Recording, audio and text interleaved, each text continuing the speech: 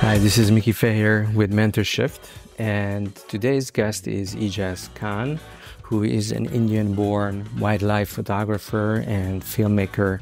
He's got an amazing life story. As an immigrant, came to the United States and kind of realized his dreams in fashion and then in photography. His life took several unexpected turns, and in this interview, I'm helping him to kind of dissect what was the mindset, what was the mental attitude that has allowed him to become who he is today. He's a helper. He is on a mission to help and slow down the climate change in the world, and he's on a mission to show the beauty of animals in all walks, in many interesting places in the world. So stay tuned, stay with us, and we'll dive in a moment.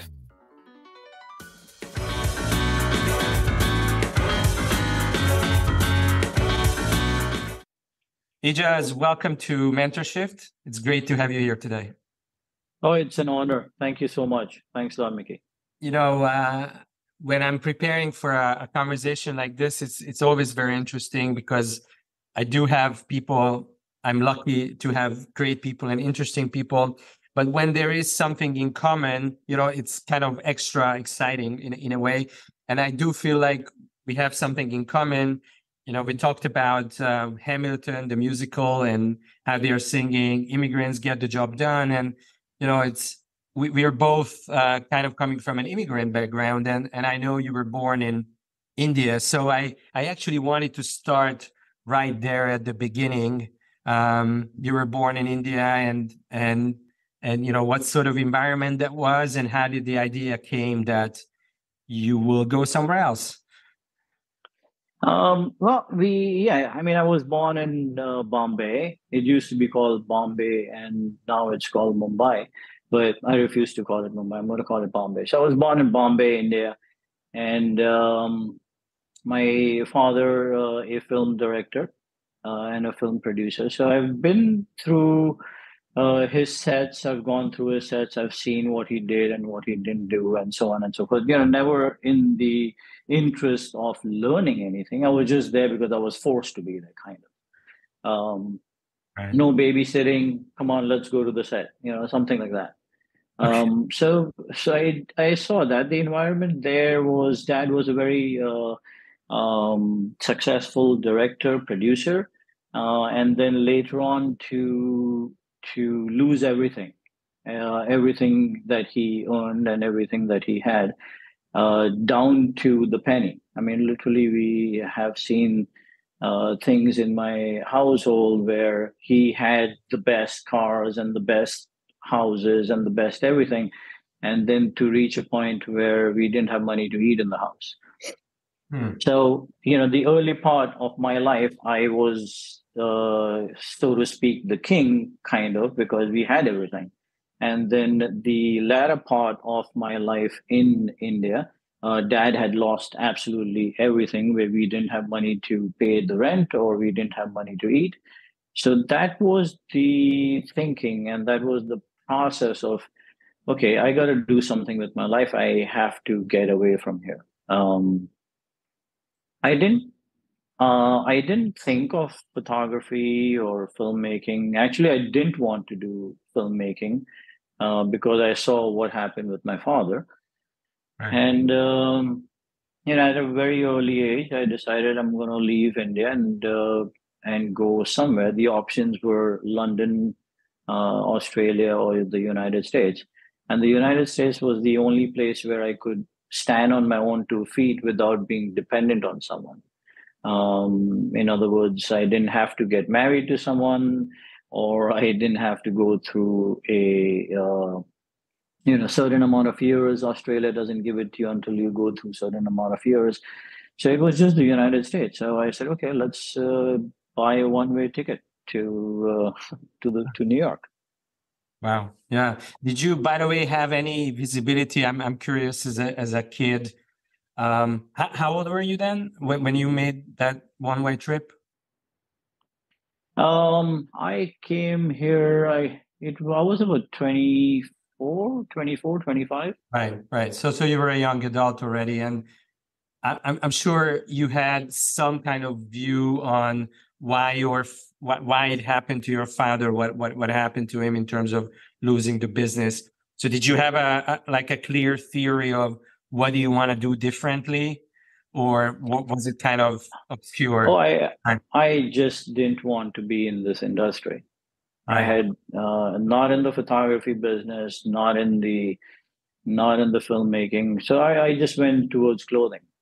right, Um, so I came here and I got into the clothing business. I was working for a store earlier on in my life in back home as well in a clothing business. right, So right, I continued working here. As soon as I came to America, one thing led to another, to another, to another, and within few years, the American dream was fulfilled, so to speak. An immigrant is here. He's working. I bought my first house few years after I reached America, and everything was like just absolutely fine. And the clothing business was amazing. And so you knew Um, some people, did you have relatives here, or did you kind of start from complete scratch when you came? I came to America, and I at the airport I was wondering what to do. No, I don't have any relatives. No, no uncle, aunt, brother, sister, cousin, none of that. So from JFK, I got into a yellow cab and I asked the guy, I said, I want to go to the place where they have the tall buildings. I didn't know the name Manhattan. So he takes me to Manhattan and he said, where do you want to go? And I said, well, I don't know where I can go, but I have $300 in my pocket. Take me to a hotel that I want to live here for some time. And he stopped the car, his taxi, turned around, he looked at me, he said, $300 is not going to go too far. So he takes me to 44th Street, I believe it was 44th or 43rd on 11th Avenue. It was a halfway house, so to speak. Right. Wow. So I went there and I thought it was, I thought, okay, great, I'm going to make it here. So no matter what I was going to do, it was going to, take me to a better place. So I get into my room for the first time. She gives it to me. It was, I believe, she said $11 or $15 per night, but I had to share the room with someone else. I didn't know that there are such things as people who were doing drugs. They used to live over there. Prostitution used to happen in that place.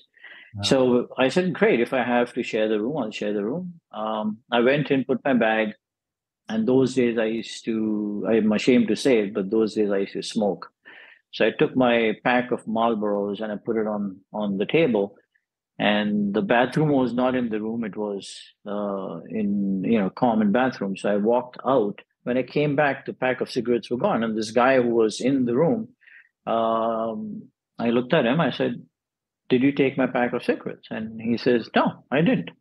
I'm like, what are you talking about? I left them here. He's like, no, you didn't. And he started getting mad at me. I soon realized that I'm not in the best place. And so the next thing I had to do was to go find myself a job. And the next day I walked into every single store going uptown asking for a job. No one gave me a job. On the second day, I walked downtown, walking into every single store. I didn't get a job. And then on the third day, I walked to Broadway, 27th Street and Broadway. And all of a sudden, I see tons of Indians. I'm like, oh my God, I'm home. Right. I felt safe. I felt like I saw someone like me. Bottom line, I walked into a store and, one thing led to another. I found someone who knew me from back home and they gave me the job. So that was my first job in the United States. And then, then it's the normal thing what immigrants have to do to cope up and to learn the things that we don't know when coming to the United States. One of the things that I still laugh about is I think it was my second or my third day that I walked into a deli, And I saw everybody ordering coffee. So I said, okay, I'm going to take an coffee as well. So I gave the coffee. I ordered the coffee. She gives it to me, and then I saw everyone taking the little red stirrers and stirring their coffee or taking it and then leaving. And I thought, oh my God, in America they drink their coffee with these red stirrers. And I learned something. For me, it was like, oh my God, you learned something new. So I came outside and I started sipping through that stirrer. Later on, to find out that I was doing it wrong. So yeah, I have many such stories. You learn when you come here. Yeah, I'm just wondering if you kind of look back, because you make it sound easy. You came here with nothing, walk down the streets, walk up the streets, finally got a job, bang, a few years later, you bought your first house. So No, that wasn't the case. My first job actually lasted for 11 days. 11 days. Yeah. Because the owner of the store, for some reason, I have this really bad thought process of Indians in America that have been in America have a tendency to exploit the new Indians that come in. And anyway, this gentleman, I was working for him, and then on the 11th day, he spoke down to me. And I'm like, I'm not standing for this. And he said, if you're not standing for this, you don't have a job anymore. And he let me go. So after that, the normal things of an immigrant: you drive a taxi, you work at a bodega, you wash vegetables. I have worked in a factory cleaning, cutting the threads from the inside. Um, I have lived on almond joy for approximately 6 months. The candy almond joy. So I didn't have the money to eat, because whatever money I had was going towards rent. And I met few people at this first job where they said to me, if you want to come stay with us, but you'll have to pay rent. And I went and I stayed with them in Staten Island, and it was like 9 guys in one small little place. Yeah. But you had to pay rent, so you worked and then you paid your rent, and whatever was left over, you had to save to eat. So I was on almond joy literally for 6 to 8 months until I could put some money together and go get myself, legalized, so to speak. Once that happened, then is when I started to get the real job. But before that, it was just like everybody else. You pay your dues, Yeah. and that comes in different shapes and forms. So you do what you have to do. And what was the leap? Because it sounds like, it started pretty much like a lot of the stories start, as you just described. And I understand you got legal, and then, things get easier. But was there a period of time, or was there a point in time when you figured out, oh, here is what I want to do. Here's what's going to get me to the next level? Or was it just a complete, luck of circumstances? How do you remember that? No, I think the next level was I was already at my next level in the clothing business. Knock on wood, it was doing really, really well. And it was the typical American dream. I had my picket fence, and everything was just absolutely amazing. I had no intentions of leaving. I did always fool around with cameras just because I grew up with them. So I always, had a camera. Matter of fact, my first camera in America was given to me by my wife as an engagement gift. So she saw how crazy I was about taking pictures and so on. So she presented that to me when I gave her the ring. So I played with it, never with the intention of becoming a photographer, because clothing was doing fine. And when you say clothing, that was selling clothes, or did you have your own brand, or? We had a brand called Tangerine NYC, and we were selling silk blouses, dresses, and so on. So yeah, that was doing amazingly well, but it came with a huge price. The price was that you had to live it 24/7. And I didn't know that all the businesses had to do the same thing. I was just under the impression that the clothing business is the only business. It was the worst business while I was in it. Mhm. But that's wrong. That's not true. So yeah, I had the reason why I switched over from clothing to photography. We had a tragedy in our life, my wife and I, and once that happened, I just could not go back to. I still am not back to the same person as I used to be, and Mm. that actually made me question why I'm doing what I'm doing. It was a death of my daughter, and I didn't do well with it. I mean, I don't think anyone can do well with it. Mhm. So that was a struggling period for me and my family for over 3 4 years, and that basically took the life out of me. And after that was it had passed, my thought was, I live once, Mhm. and I am not going to do something that I don't love. Um, Interesting. and that what did I love at that point, other than the fact that, oh, I've come to America, I've become legal, I'm making money, and I wasn't thinking what I loved and what I didn't love. Life was just going on, and thank God it was going on in the right direction, financially at least. Yeah. So when I started to question that, all of a sudden the cameras and the filming and all of that came back to me, and that gave me the most amount of pleasure. And with the agreement and the support of my wife and my two boys, because everybody suffered once I decided that the money changed totally, because now I was starting my new career at a later stage. Now I have kids, and dad's going to attempt something different in life. But the more I thought about it, the more I said to myself, just like my daughter's gone, I'll go one day. Do I want to go unhappy? Do I want to go not doing what I really love doing? And I stuck to photography. I am blessed, and I thank God every day that my family was totally supportive of what I'm doing. Yeah.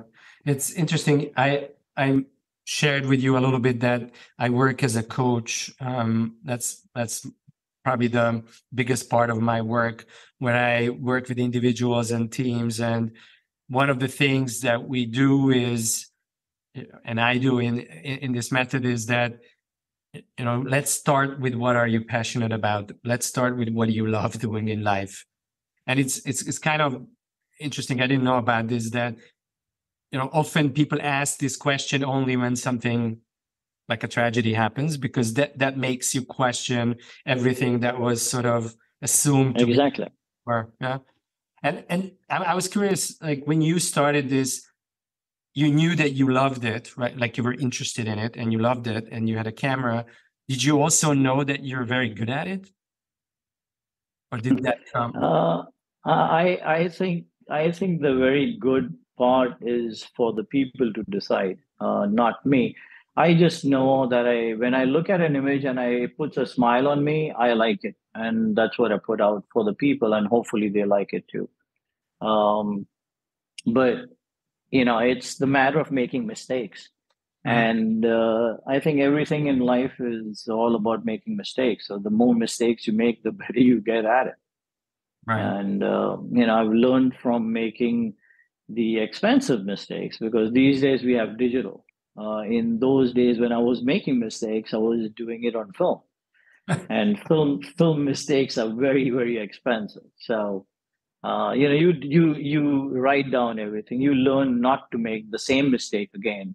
And I think that's what helps now in digital, because I was given one role had 10 to 12, if you're doing medium format, frames in it. If you had the wrong exposure, you had the wrong exposure, your money is lost.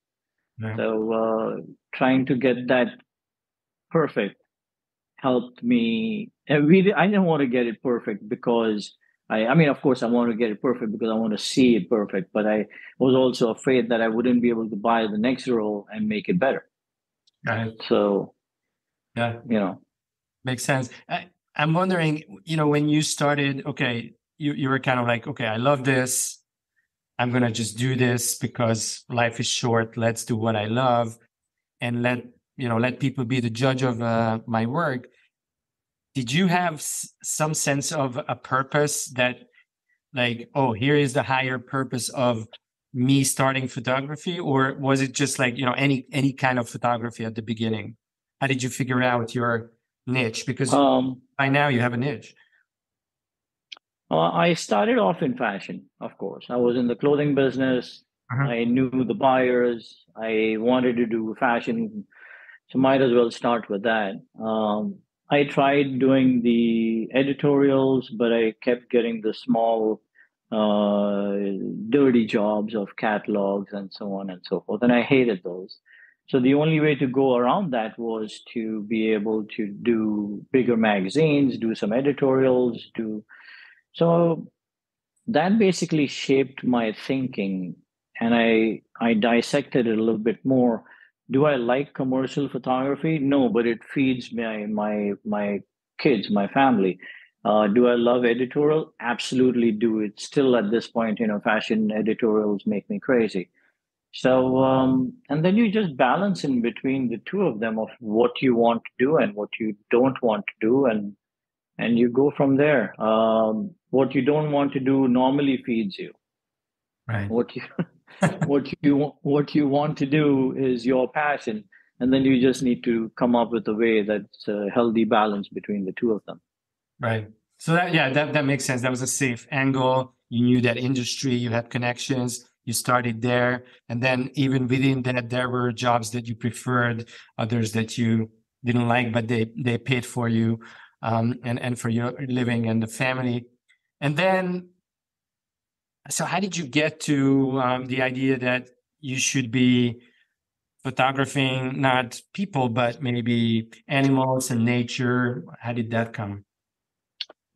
So actually, what happened was while I was doing my fashion work, I had no intention of photographing animals or horses or any of that. I had a friend who was looking to change her career from a model to an actress, and she was, I believe, 25 years old, and she was getting very worried that now she's old, and in the fashion industry, 25-year-old those days used to be as good as 90 years old, right? So she said, "What am I going to do?" And she's crying and she's going nuts about that. So I said, what do you want to do? She's like, "I want to be an actress." So I went and we made a film. It wasn't, I had absolutely no interest in making the film. At one point, she even asked me, "Do you know how to make films?" And I'm like, "I don't, but I'll, if I'm going to help you, let's make a film." And after I directed that film, it was a short film. I believe it was 18 minutes long. It landed up at Cannes Film Festival for Best Director. So that made me feel like, oh my God, I'm better than Steven Spielberg. Huh.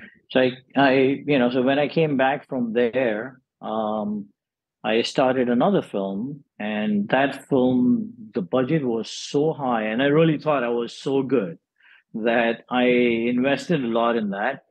And that film didn't do well at all. Actually, it didn't even complete. I couldn't even finish completing. And at that point, I just totally got depressed. And I'm like, okay, to hell with this film. What am I going to do in life? And I went from my clothing business to the photography business, and then I tried doing films. That didn't work out. I've used up all the money from my family, and blah blah blah blah blah. And I just killed myself. And then my wife said to me, "Why don't you just calm down, go away, do something that you want to do, and when you come back, we'll think about what you should do and how you can go ahead with creating some sort of money for the family." So I actually ran away to Alaska. Mm-hmm. And when I went to Alaska, I started to photograph nature. And one thing led to another. And I came back after that trip and I told my wife, okay, I'm going on another one. And she like, okay, great. And then I went to another one. And then from there, I came back and I said, okay, now I'm going to France to photograph horses. And from, so it went back and forth and back and forth. And while I'm coming back and creating these photographs, it wasn't a business. I didn't think I was going to make it into a business. People started to make comments on that. I had it on my fashion photography website. And people started to say, oh, can we buy this? And can we buy that? And can we buy that? And then all of a sudden it turned into like, okay, if I can monetize on this, then it's I can sell it. So that becomes a business. And actually that's how wildlife started. Wildlife started not because I had intentions to start wildlife. Wildlife started because I went to Alaska and I just fell in love with nature. I mean, I had never seen nature before. I didn't know anything about animals, horses, or whatever. And yeah, so then I started photographing.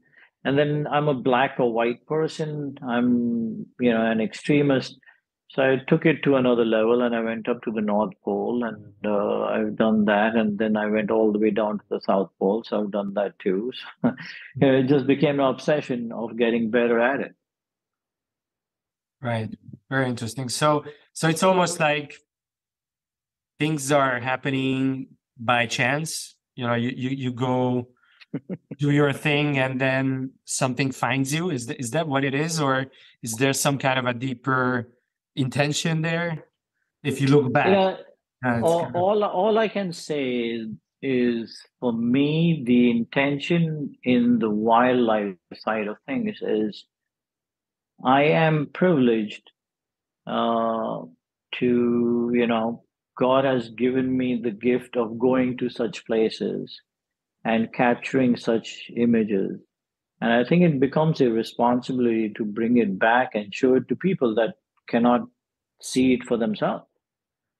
So that is the intention. I mean, my intention in wildlife photography is just bring back something that someone can see and say, I would have never seen this if it wasn't for him. Mm. And you're happy if that happens, or do you want them to kind of go on a little trip from there too? Like, so is it enough for me to see your photos and go, wow, I'll never get to the south of France and see these horses, amazing? Or is there something else? Just curious. Many people have asked me if they can join me, and many. I mean, we get a request every other day. Hey, Ejaz, what's your next step? I'll hold your bags. Can I go with you? Or I'll pay you money. Can I go with you? And I have to be honest, when I am out in the field, whether it be in the North Pole, minus 50 degrees, or whether it be in the south of France and it's 70 degrees and it's beautiful, I have a tendency, I would like to be alone. And I think that helps me connect to myself and find out who I am. And I still haven't figured it out. So I was going to ask, what have you found out? It's a very difficult nut to crack. So I don't know. So no, the intention is not for them to go with me. Definitely, the intention is for them to feel happy about it and put a smile on their face. And if they have the means and they can buy it for themselves, then put it in your house and be happy about it all the time you look at it. So your higher purpose is to create happiness for others? Is that what it is? I believe so. It gives me a huge pleasure seeing a smile on someone's face, or seeing the awe of, oh my God, how did he get that? It makes me feel great.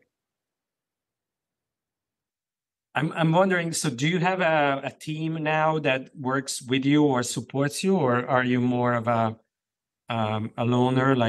I understand that when you're on the trip, you want to be alone. You said that, but do you have a team of people that you work with on your projects? Yeah, we do. Thank God for that. And I do have people who I work with, and they support me in every single process of photography and marketing and so on and so forth. So Right. I wouldn't be able to do this by myself. It's impossible. And out of all of this, pursuit of yourself, pursuit of your passion, did you ever have like a specific ambition or goal that you wanted to achieve, that you said to yourself, like 5 years from now, here's what I'd like to do or what I'd like to achieve? Yeah, maybe that's something that I really sit down. It's funny that you asked me that question because I was just telling someone in my team saying that, I got to sit down and come up with a plan. No, I don't. I Mm-hmm. don't. The goal so far has been that we should be in X amount of galleries, and these galleries should be able to display our work properly. Mm-hmm. In the film business, my goal is to make one film per year, and it should be a theme where we are not just making a film to entertain, but also making a film to support a cause, so to speak. Like, we did one film that was supporting 300 horses in the United States, and we now just finished another film that is supporting the sex abuse. So I think the theme is to keep going with what we do because I love it so much, and I don't work a single minute of my day. So, what's the better gift than that? Yeah. No, it's very interesting and very inspiring. The reason I'm asking more questions about plans and also about, it's funny that you just said what were the movies about, because I was actually going to go there and I was going to ask you, like, it's interesting that the topics of the movies, they all tend to be around the cause, right? Like, saving animals, saving victims of, sexual exploit, or at least opening the eyes of the world that this is actually freaking happening in the United States, out of all places in the world. So why these causes? Like, what is this drive to connect to these causes, you think? Where does that come from? Yeah, it's funny. While I'm speaking with you, you are actually teaching me about myself. And I never thought that way. And now, since you're speaking to me, I think I get my drive, my push comes from the fact when I see someone in a good place, someone happy, someone with a smile. And I think the reason why I choose these topics is because, um, there was a TV interview in North Dakota, and they were taking my interview, and they said to me, "What is the real reason why you're making such a difficult topic of sexual abuse?" And I said, "Well, is it money? Is it this? Is it that?" And I said, "Well, if one girl decides not to run away from home, I believe I'll be a successful person." So that's the only intention there in that film. So the next film that we're working on is called Reality, and that film is about mental illness. And basically, what I want to touch upon in the newest film, which we're working on, is that people do things not intentionally all the times. They're just forced to do it, and people around them should. When I say forced to do it, I mean you're mentally sick and you cannot help but do what you're doing. And the people around them should be supportive of, people who know that they're suffering from that. So, and I think that will help people. And, once you help people, I think that makes me happy. Yeah.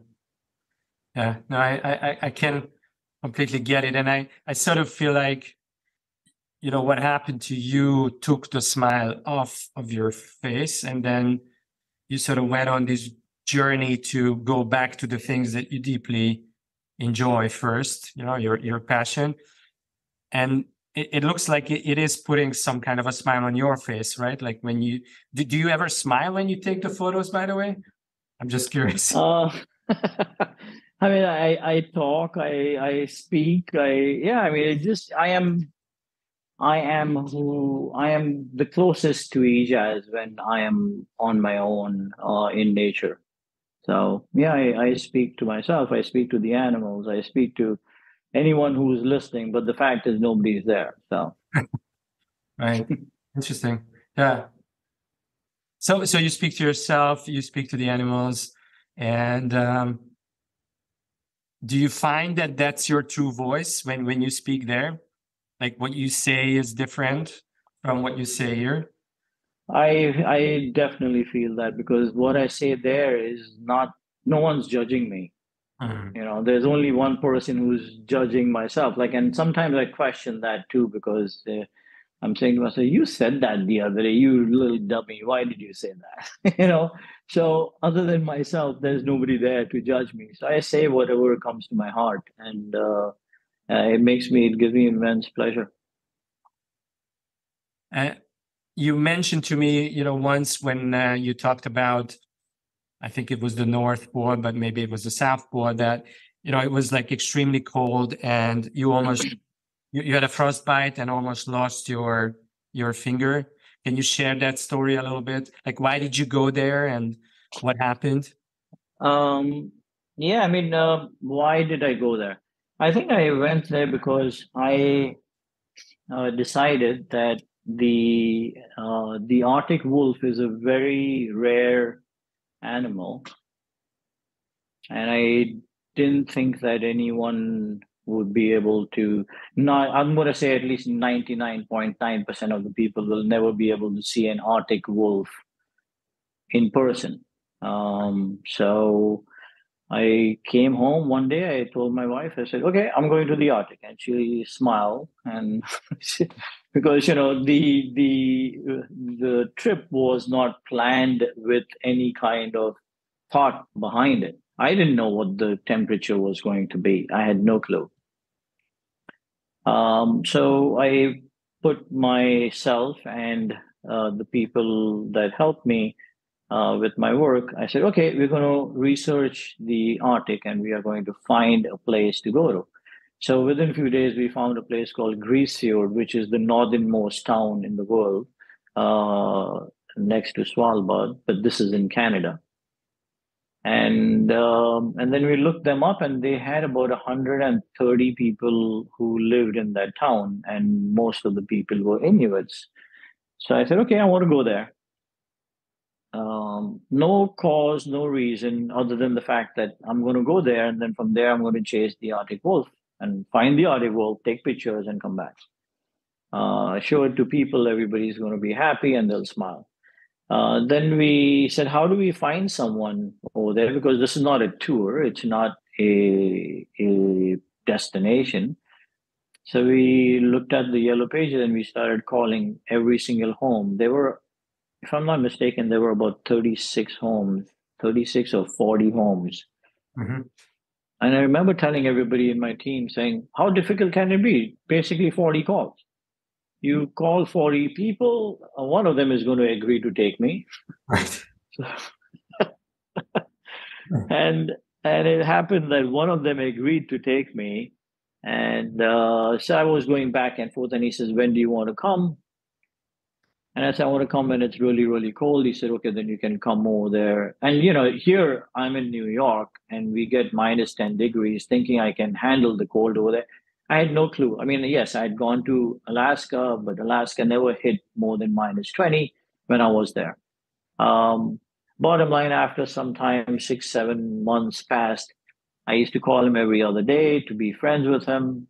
Time came for me to leave, and he turned around and he said to me, I am sickly, and doctors have asked me to go through a surgery, so I cannot do it. Maybe next year, if I'm okay, next year you can come. So I contacted a person that I knew in Canada who organizes all these trips and stuff for me. And she said, why don't you make some more phone calls? So bottom line, I found this other gentleman by the name of Raymond. There are only 3 hunters in that community, and their job is to basically hunt and bring the meat back. So I contacted him.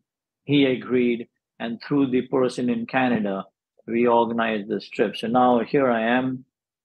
I'm supposed to go from New York to Iqaluit, Iqaluit to Resolute, Resolute to Greasefield. So, you know, I land up in Iqaluit. From Iqaluit, I went to Resolute. When I reached Resolute, Mickey, I have to tell you, that to me was an eye opener because there are no trees whatsoever. It literally feels like you landed up in Mars, except instead of orange, it's all white. Mm-hmm.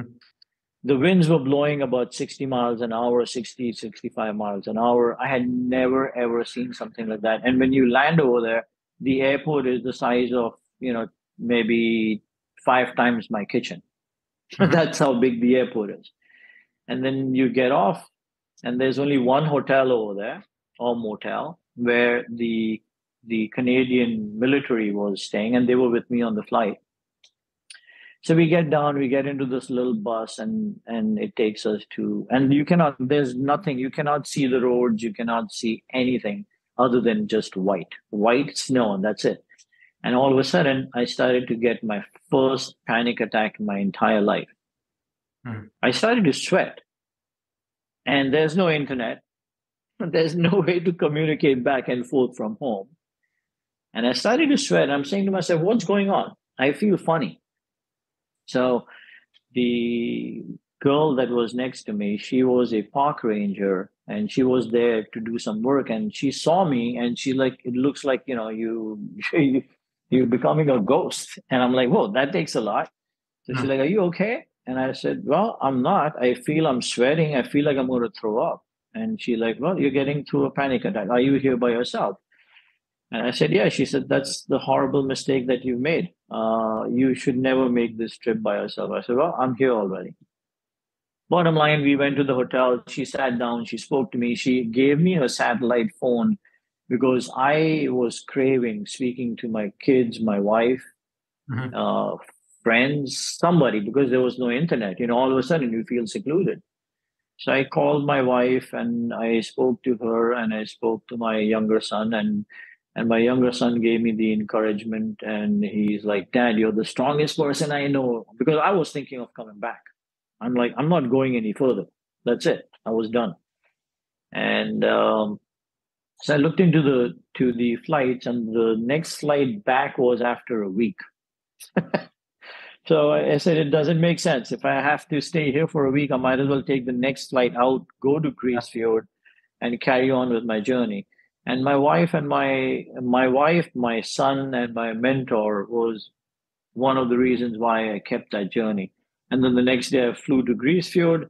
My tracker picked me up from the airport. He lived literally 2 minutes away. And then off we went. We went for a 19-hour there are no roads, snowmobile trip. Right. And we went further north. And, that trip really taught me about who I am quite a bit. Yet to learn more, but quite a bit, because my tracker, I was away from there by myself, and he was in his tent. And it was just days and nights and days and nights of being by yourself with no cellular phone, with no anything. The temperatures are minus 50, 56 degrees. What does it, what do you think is the quality that it takes to live through something like that? I was supposed to have a 14-day trip, Mickey, and I cut it back to 11 days 11. Because I'll be honest with you, I didn't have it in me, and that was the fight that was going on within my brain. Because the first day I got a fox, so I photographed the fox. I was really happy. I said, oh my God, I'm going to make this into a successful trip.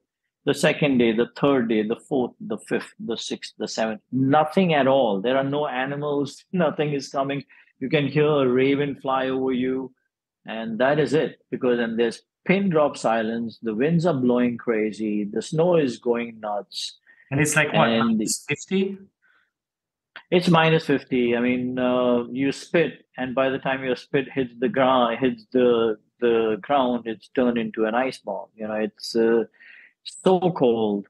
And I think the physical was not so torturous for me. Mm-hmm. The mental was more challenging. The physical was, you're cold, okay, and you know that you're going to be cold until you leave this place. So you make that up in your mind, and you live with it. But the fact that you got to stay by yourself, talk to yourself, no talking to your family, brother, sister, uncle, aunt, wife, kids, friends, that just, that it just changes you. Um, What have you learned about yourself? Because you said it taught you a lot. one thing I have realized that I used to believe that nothing can shake me, Mm-hmm. but I have definitely changed that. I had, what being by yourself for 11 days, it shook me tremendously. Um, in finding out who I am, why did I do the things that I did, and so on and so forth. It's um, yeah, I've learned more about myself in those 11 days than in the past, how many years I've been on this earth. Yeah.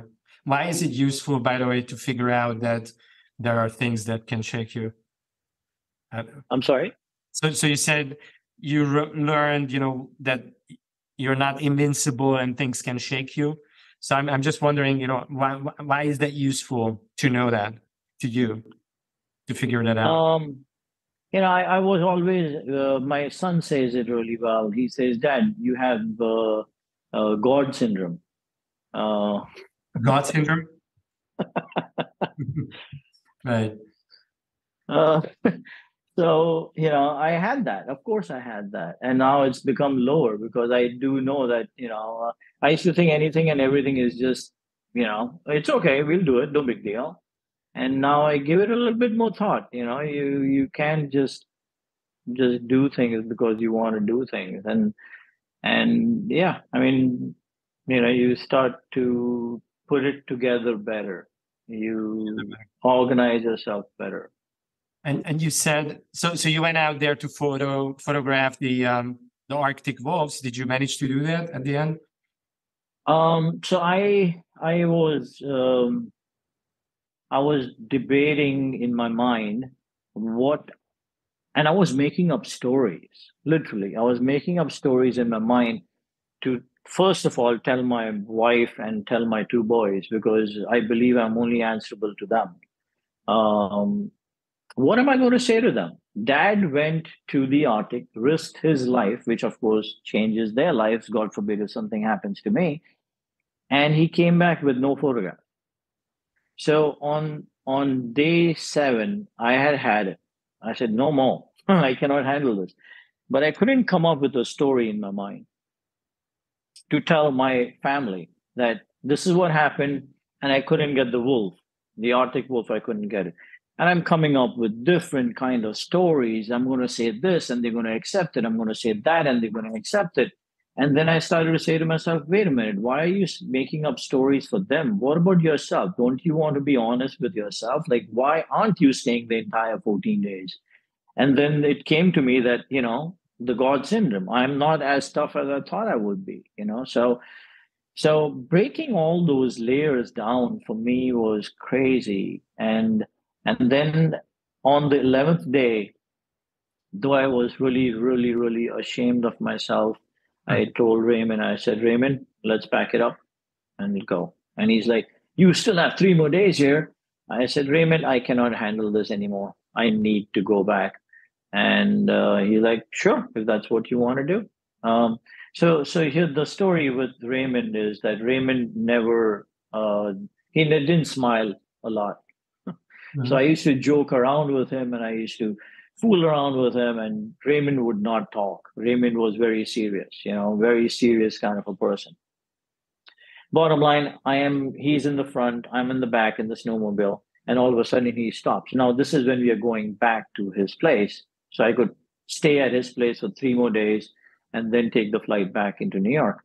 And then he stops, and then I pull over next to him and I look at him, and I say, "Hey, man, what's going on?" And he says, "I'm sorry, man. I and Raymond has a smile on his face. Wow. I can see And it. I'm like, something is not right.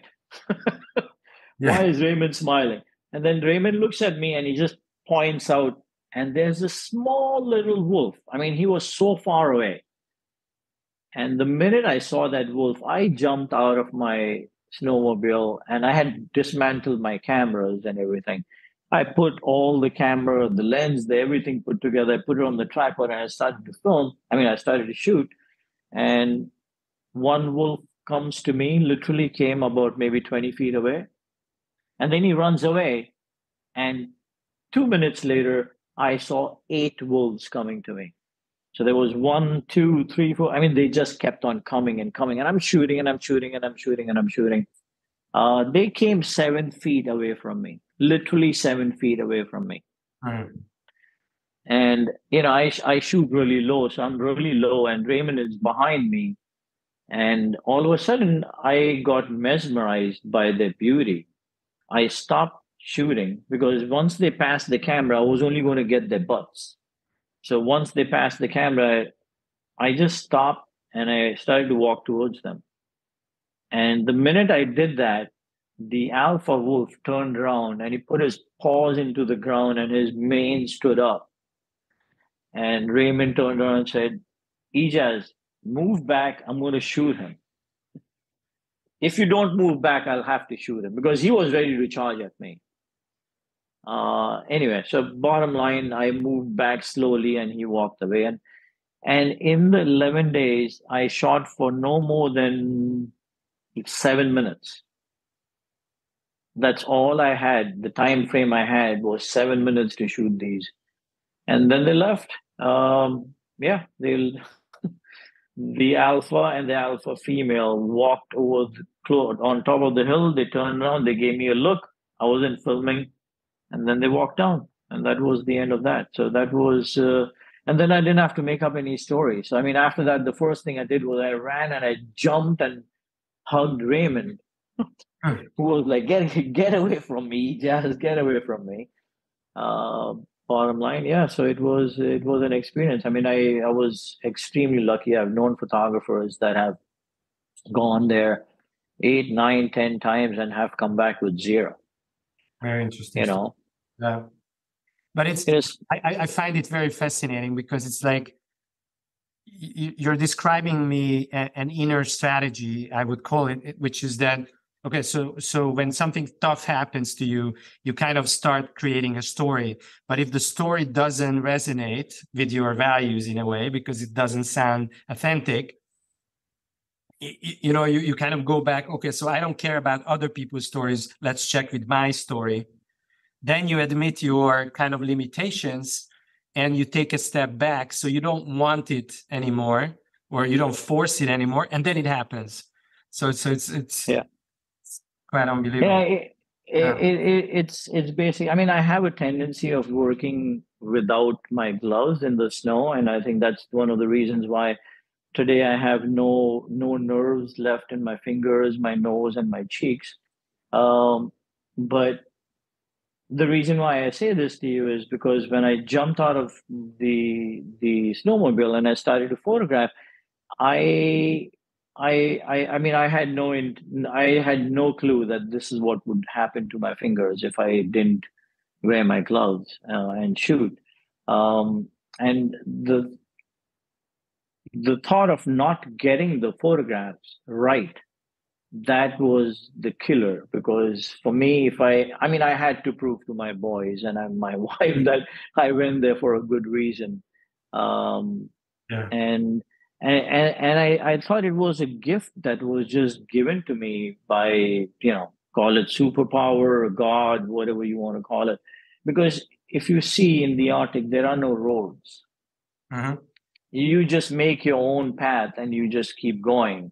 And if we were maybe, 10 degrees on the other side, I would have never seen that wolf. They would have never seen me. Raymond would have never seen these wolves. I would have never got a chance to photograph them. Literally 10 degrees. Had I stayed for another day, I still would have missed them. So I think everything happens for a reason. I think, why didn't I give up on the seventh day? Why did I give up on the 11th day? I don't know, but I think all I can say is that I was put in the situation, so I learned not to lie to my family. Right. Love it. Yeah, it's a great story. But by the way, so if you have no nerves in your nose, as you said, does that mean that you don't have you've lost your ability to smell, or you can still? No, it's the skin. So I cannot Right. I cannot feel I feel someone hitting me here, but when Mhm. you just slightly touch, I cannot feel anything. And the same thing with my fingers. When I Yeah. rub it against the surface, I Yeah. don't feel it. All right. All right. So that's kind of a story for me about sustaining your energy and focusing on what you really love, and then eventually kind of it really leads you somewhere, and you also figure out a purpose on the way, as you say. Maybe kind of a business seek type question. There are so many people that take photos, right? A lot of photographers. And I recently saw your photos for the first time. And these were the photos of horses that you took, and some in the United States, and some in the south of France.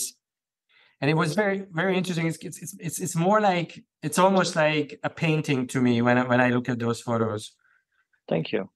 So it comes like, there's something really signature like that I've not seen on other, like I look at the photo and for a moment I kind of go, what what what am I seeing? Is this a painting? Is this a photo?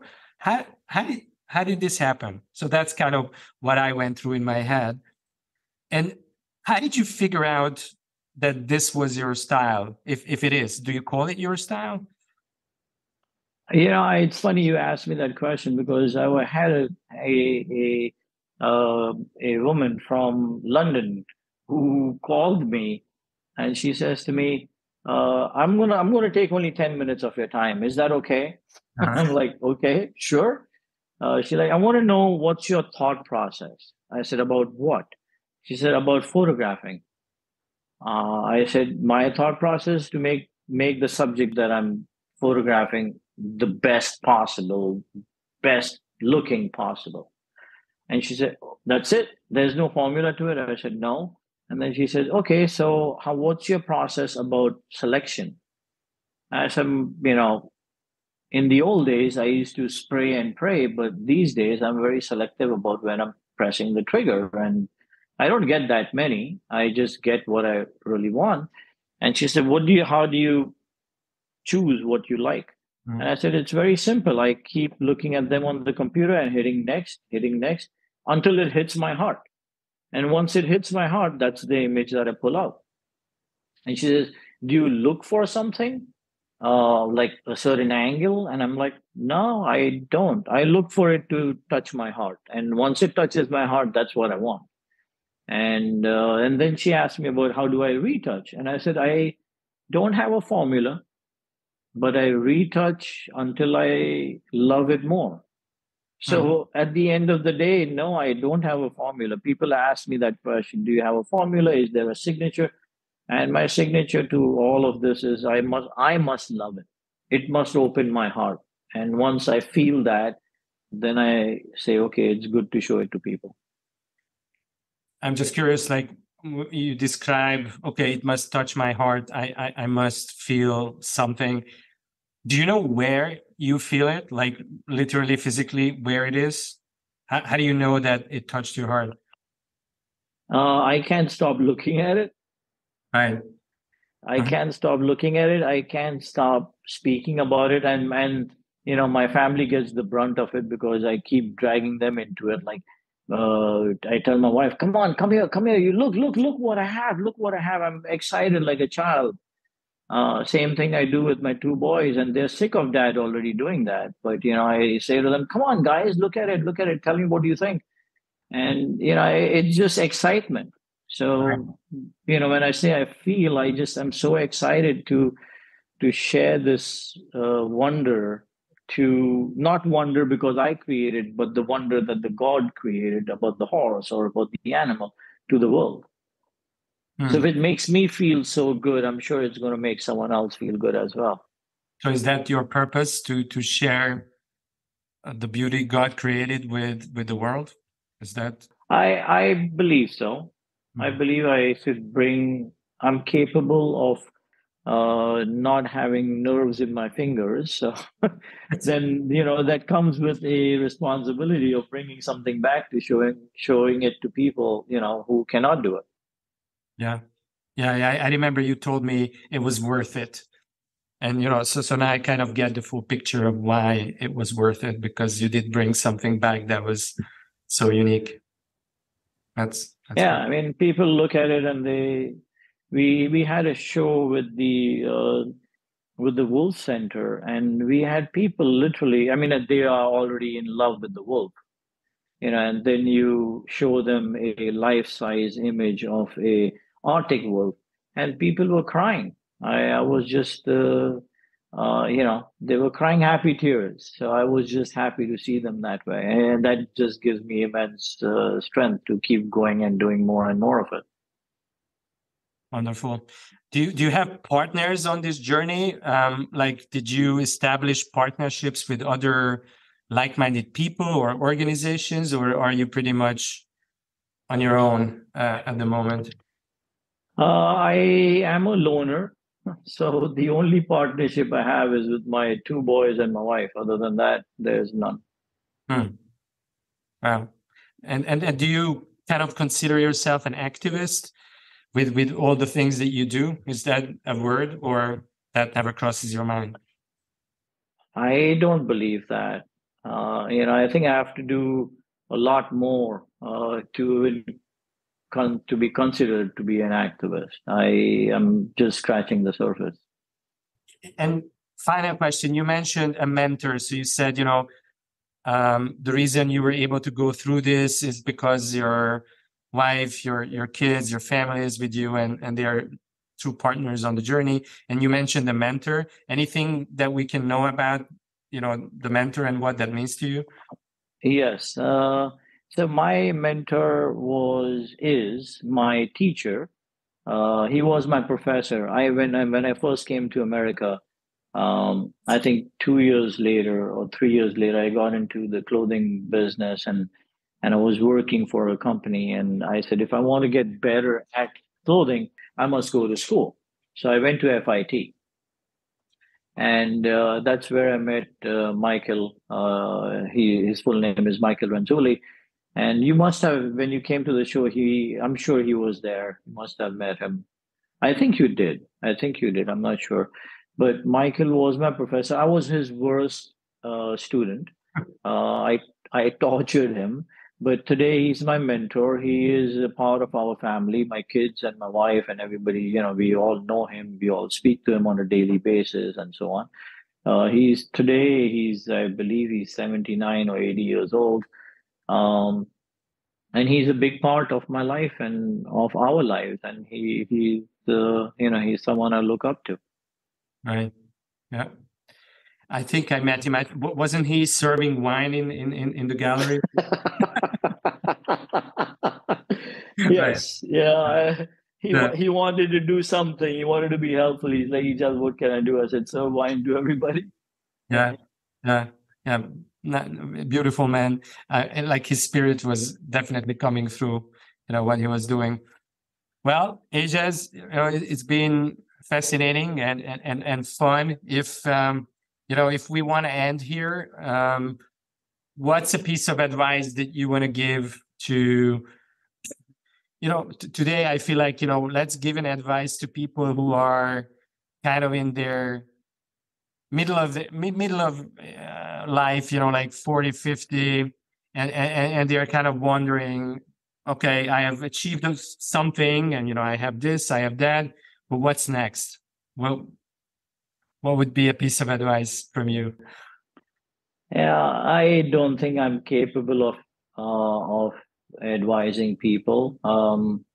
But if there's something I may say is, don't look at failure as a negative. It's never negative. Yeah. It's never negative. Failure is always good. Learn from it. Amen. I agree. Well, thank you for sharing your thoughts and your life story. And if people want to kind of learn more about you, maybe you can just share your website. Sure. Yeah. Definitely. Great, great. So, either you can say it now, or I can say it if. Oh, sure. Yeah.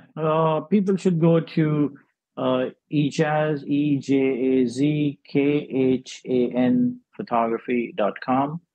And you can see our work there. You can send me an email. I believe my phone number is there. Send me a text or, whatever you need. Great. So that's the main place to get in touch with you. Yeah. Thanks for sharing, and thanks for being here, and have, not at all. Have lots of energy and courage and resilience as you do, clearly, to complete the journey. Thank you.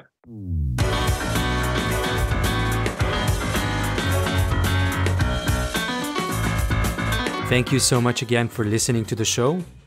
I hope you had a good time and you come back to us. Please don't forget to subscribe and don't forget to give us a good rating.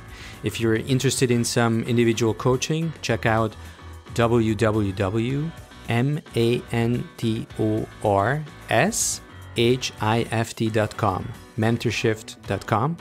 And also don't forget to get your mindset map at www.mindsetmaps.com. So that's www.mindsetmaps.com. And I hope to connect with you virtually pretty soon again. Bye for now.